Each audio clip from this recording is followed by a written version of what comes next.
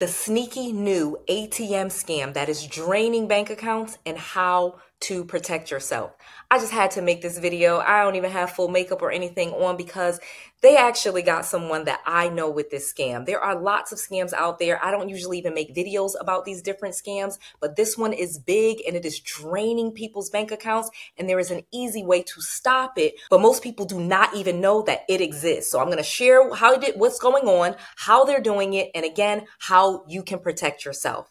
All right, let's go. Noel.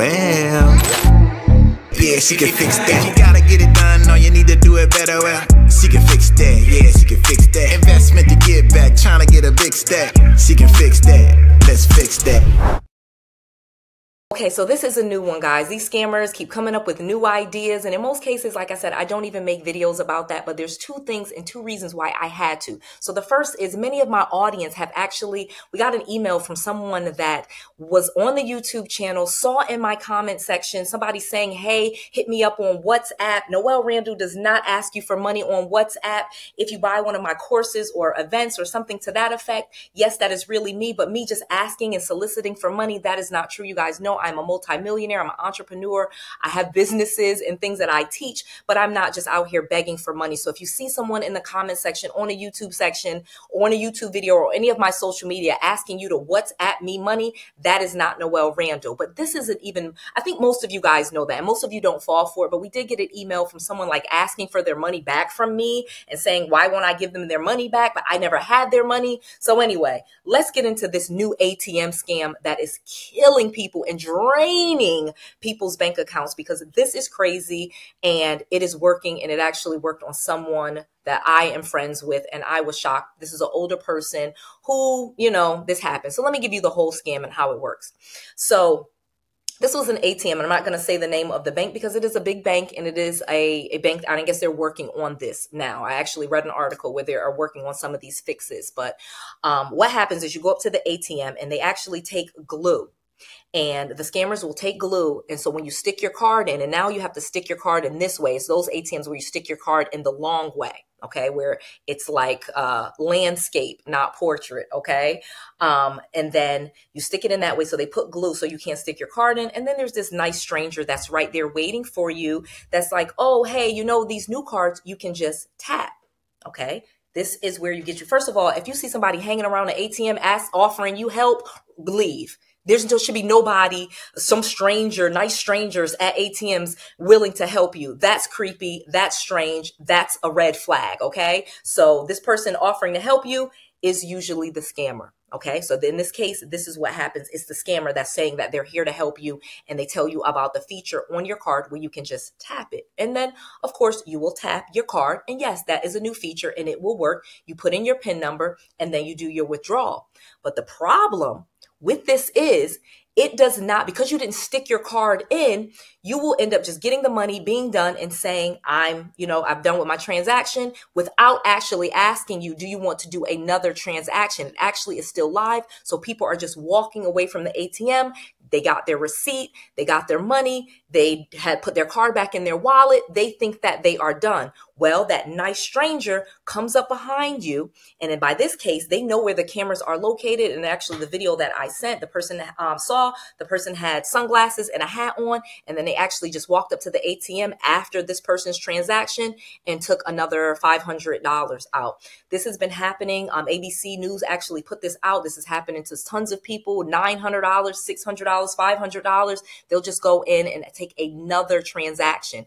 And because you put your PIN number in there, it is now incredibly difficult for these people to get their money back from the bank. You guys already know banks do not want to give you your money back in these situations, which I'm going to give you again 2 ways to protect yourself. Obviously, I'm going to give you in a few minutes on how to protect yourself from this, but just know that it is incredibly hard when you file a claim with a bank, especially at an ATM, to get the money back because you did authorize the transaction.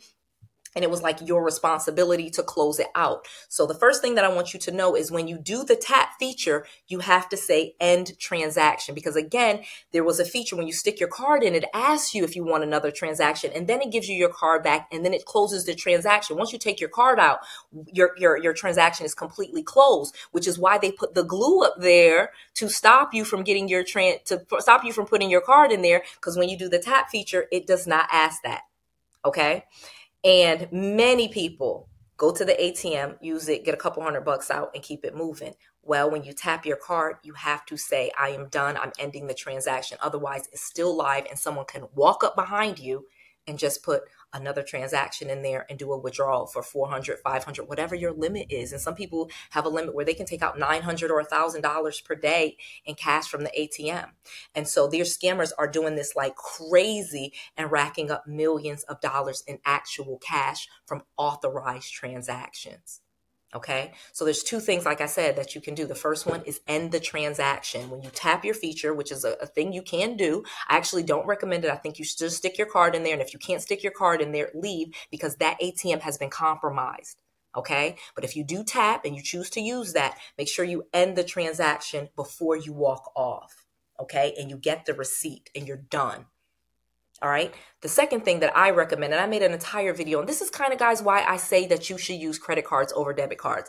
And I know I get all kind of punches like, Noelle, you're just rich. That's why you're saying that. No, I'm saying that because I know how hard it is if there is fraud or a scam on your actual bank account, how difficult this is. Let me give you a real example from my own child, my son. Okay. Noelle is now in her early 40s.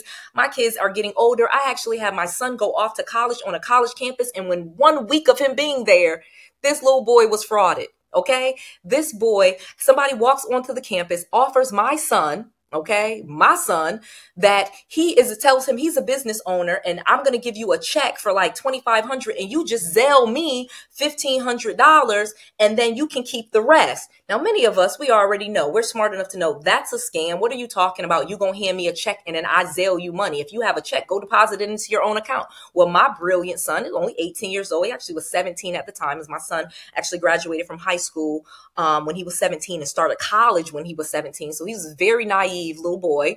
I love him to death, but he fell for this scam and it overdrafted his account. And I ended up having to put $2,000 back in his account just so the bank did not sue him, because he now was in trouble with the bank because, of course, that check bounced, of course, and he had already Zelled this mysterious boy the money who was not actually a college student. We did file a police report, but the police did absolutely nothing and did nothing to recover the money. They did not even go arrest the boy, even though they actually know who did it. Now, I am a famous influencer. I have lots of people. I literally could put that person's name out here and have y'all go attack them, but I would never do that. That's karma. They'll get their money. I was able to give my son the money back and we're going to move on. But I need you guys to start protecting yourselves from this and start telling your children about some of these scams. 2 of my kids have already actually been scammed now that they have moved out of their house and been on their own. My son got scammed and my daughter got scammed thinking she was getting a job where she had to pay for the equipment for her work from home job. So again, I'm saying, and I know you guys are in the comments going to tell me about different scams and things that you are seeing, because my kids, unfortunately, have been just getting attacked with these really common scams. So again, my daughter was going to get a work from home job. She had to send them $300 for her computer. Now, again, if somebody is hiring you for a job, you do not need to send them money. They are a company. They have to pay you, and they would get you a computer, or you would use your own computer. You do not have to pay for a computer. If you have to pay for a computer, don't take that job, because most likely, like this case with my daughter, it's a scam. Okay, so my son got scammed with the fake check. I'm gonna give you a check and I'm gonna Zelle you. That's a very common scam. Don't fall for it. My daughter got scammed with the work from home. You just need to give us some money for your computer and then we'll give it back to you in your first check.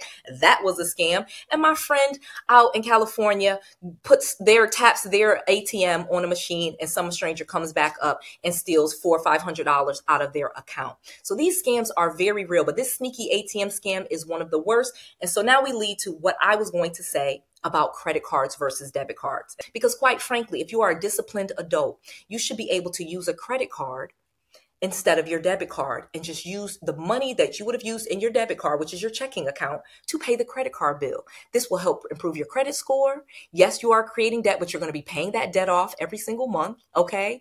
So you're going to have a great credit score. You're going to be disciplined. You're going to be able to budget. And if somebody scams you, it's very easy to call the credit card company and get that removed and get your money back. But it is very difficult to get the bank to give you your money back after you tapped your ATM and some sneaky person walks up behind you and then steals money out of your account. That is very difficult because now they have to pull the footage. You have to file a police report. Most cases you see 2 transactions, so it takes you a few days to even figure out, you went to the ATM and you got $300. Why are you seeing $700? Or, for some people, their account is now overdrafted by some of these things. So it is crazy what is going on, but that is how you can protect yourself. So I'm a big advocate of no longer using debit cards.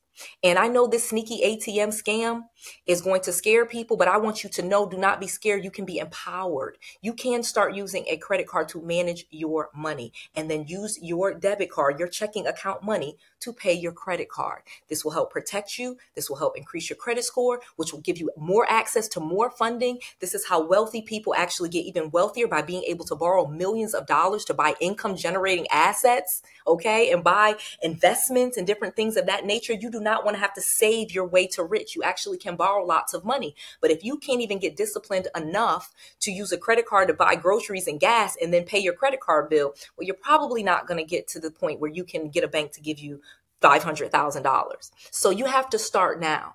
Start with the credit card, put the debit card away, and start budgeting and disciplining yourself to use the credit card. This will offer you so much more protection. And again, so many benefits, okay? Having great personal credit is truly a big benefit to people. You truly can get more access to more money. It opens up what you can do. It opens up the opportunities that you can invest in. Having good credit is an amazing thing. Okay, so do not be afraid of credit. Don't think if you have bad credit, you have to keep it that way. There's a link in the description box. If you have credit issues and you want to fix them, I have a company and a friend that I've been working with for many years that helps people fix their credit.